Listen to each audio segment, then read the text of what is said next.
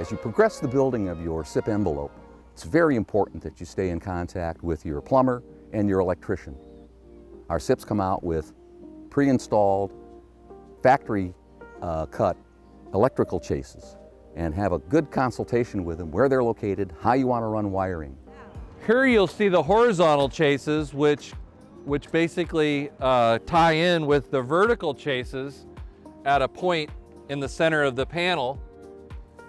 And that allows you to transition from a horizontal to a vertical, or a vertical to horizontal, depending on where your switch heights are, where your plug-ins, that kind of things are. It's a good moment to direct you to our instructional video of how to do electrical wiring within SIPs.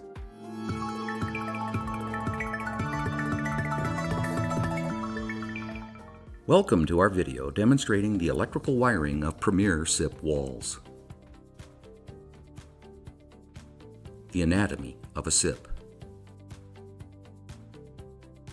Premier SIPs come with vertical and horizontal electrical chases factory cut into the foam core. The typical locations for vertical chases is every 4 foot on center. Horizontal chases are located at typical switch and receptacle heights. Electrical chases may also be located to specific customer requirements when this information is provided to the SIP manufacturer prior to producing SIP layout drawings. Installing SIPs for wiring. Begin by installing the bottom plate of the SIP walls on the platform subfloor. Make sure you place the bottom plate so the outer face of the SIP is fully supported by the platform. Review the SIP layout drawing to confirm the locations of the vertical electrical chases factory cut into the cores of the SIPs. Take note of the factory cut electrical chase location markings on the face of the SIPs. On both the subfloor surface and the face of the installed bottom plate, mark the corresponding locations where the SIP vertical chases will occur. Using a drill having a boring spade or similar bit that is slightly larger than the diameter of the factory cut chase hole of the SIP, drill a vertical hole completely through the bottom plate and the subfloor sheathing. As you set the SIPs, use the location markings on the SIP face and subfloor to confirm that the bottom plate access holes and SIP vertical electrical chases are aligned. If not aligned, remark and re-drill the bottom plate access holes. Install block splines with factory cut holes in line with the horizontal electrical chases in the SIPs. When installing solid or engineered lumber splines, pre-drill holes in the solid splines and install in alignment with the horizontal factory cut electrical chases in the SIPs. At the SIP chase locations, drill a vertical hole completely through the top plate using a drill having a boring spade or similar bit. Marking and cutting for switch, receptacle, and fixture boxes.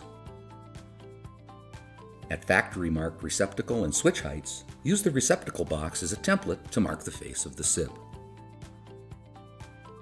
Using a circle saw, make a cut at the intersection of vertical and horizontal chases where wiring needs to change direction. Using a rotary cutter, cut around the total marked area of the receptacle and switch openings.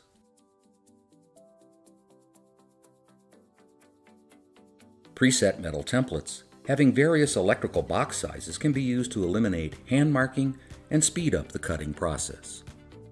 Using a hand tool, remove the cutout piece to expose the factory cut electrical chase run.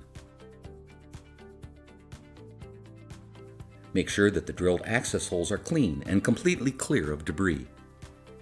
Remove any debris from the electrical chase holes in the SIPs. This will make running electrical wire easier. It's recommended that you retain cutout pieces of the receptacle and switch boxes in case you need to make location changes later. The cutout pieces can be used to plug any unused switch, receptacle, or fixture box openings. With the receptacle and switch openings now cut, wiring in the factory chases can begin. Wiring of electrical runs. Our animation illustrates the many paths by which electrical wire can now be run in the SIP walls.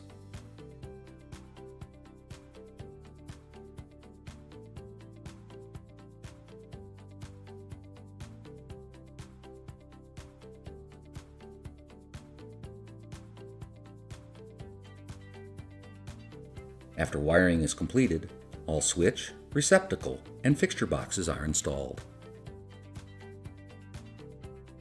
Wiring turning corners.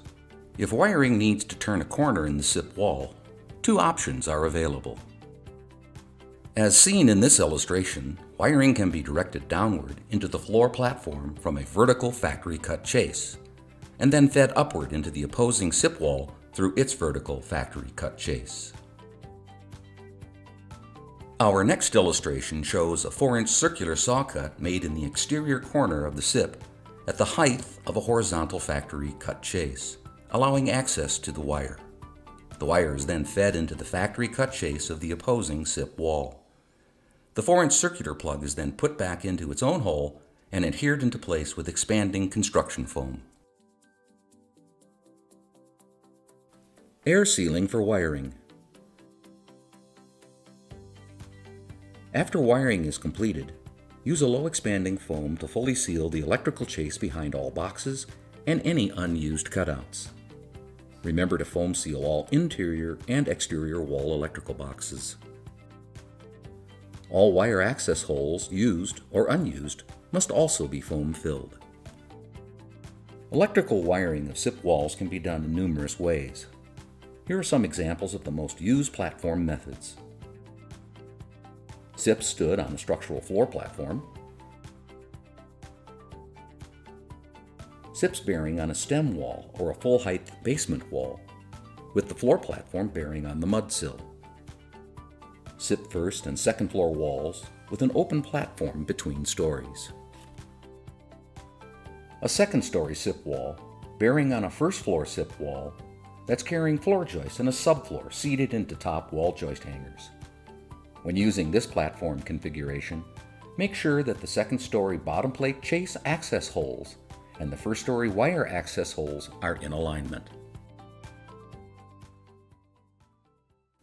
All these open floor and floor ceiling platforms provide excellent access for wiring of SIP walls. Electrical wiring of SIP walls constructed over slab-on-grade foundations. Wiring of SIP walls constructed over slab-on-grade foundations is accomplished from the top of the SIP wall. Electrical wiring can now be run from the top of the SIP wall or through intersecting interior partition walls into switch, receptacle, and fixture boxes cut into the SIP walls as shown earlier in this video. For more information and details, please refer to the Premier SIPs Resource Manual and visit our website at premiersips.com.